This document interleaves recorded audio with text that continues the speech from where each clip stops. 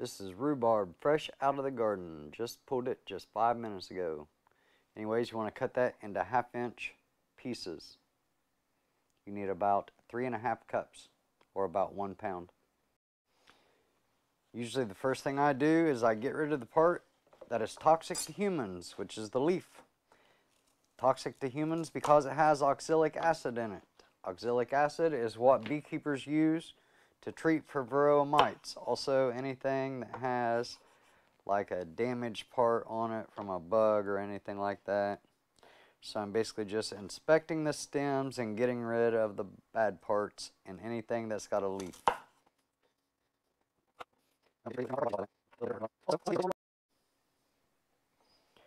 Some of these are really small rhubarb, and that's because I had a deer get into my rhubarb and ate all the leaves off of them, which is also toxic to deer.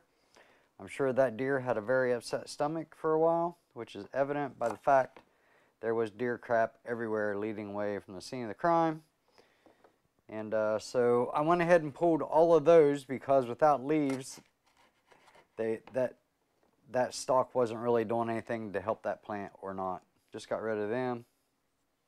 Also, that's actually just the skin part that is messed up. I don't want to cut the whole stem off though. But these ones here that have like the brown tops, that's where the deer ate the leaves off. I'm just going to get rid of the brown top part of it.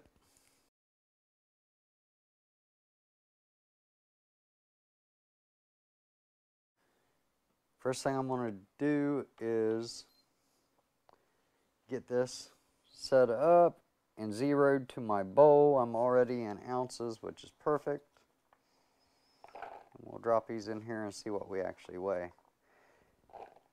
You know, if we're close to 1/2 pound, that means I need to reduce the recipe by half. If we're more than 1/2 pound, maybe I only need to reduce it by 3/4. So I'm at 7.2 ounces, 16 ounces is a pound, so we're slightly less than 1/2.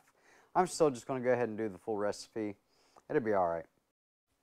For this next step, you need to put a 1/2 cup of sugar, 2 tablespoons of water, and the rhubarb into a pan on medium heat.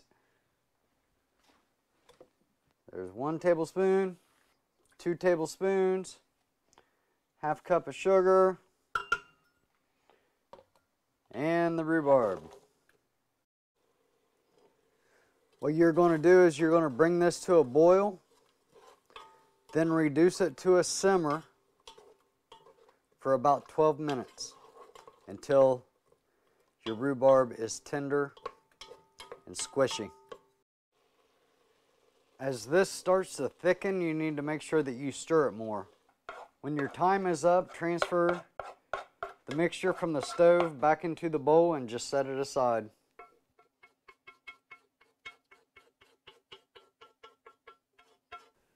And there's what that looks like. The next thing you want to do is take about 8 ounces of strawberries. I like to use frozen strawberries. These are fresh strawberries, they're just frozen, because the colder everything is for this, the better off you are in the long run.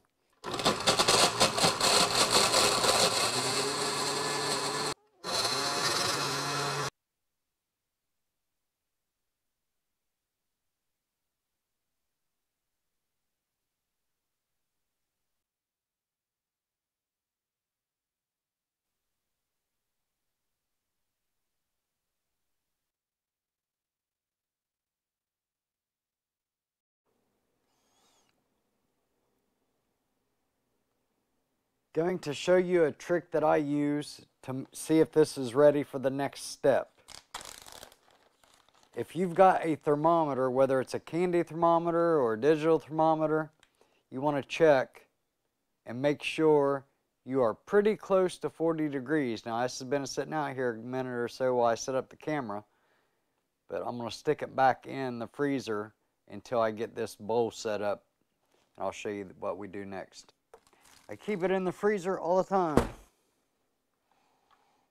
Another tip I'm about to give you is make sure you've got this actually turned on before you pour the stuff in.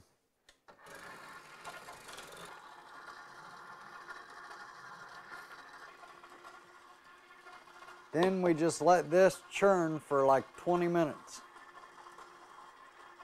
And I'll bring you back at the next step.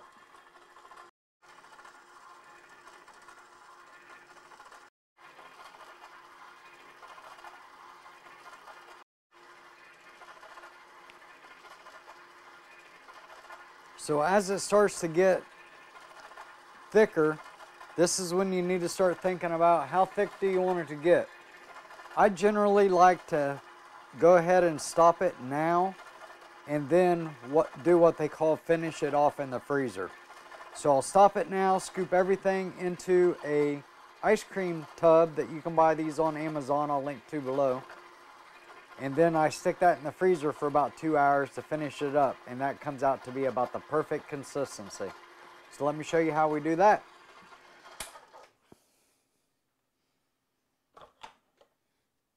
You can see it's pretty thick.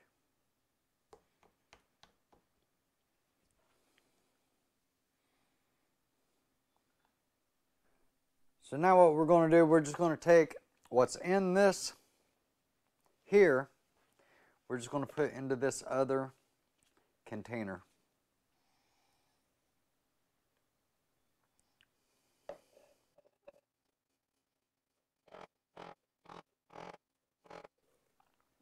Now, if you actually use these containers that are made for ice cream, for homemade ice cream, it doesn't get like frostbitten at the top, if you know what I mean.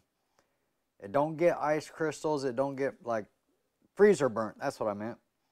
It doesn't get freezer burnt. So I would suggest, if you don't own any of these DIY ice cream maker containers, to get you some. They will really help a lot in storage of homemade ice cream.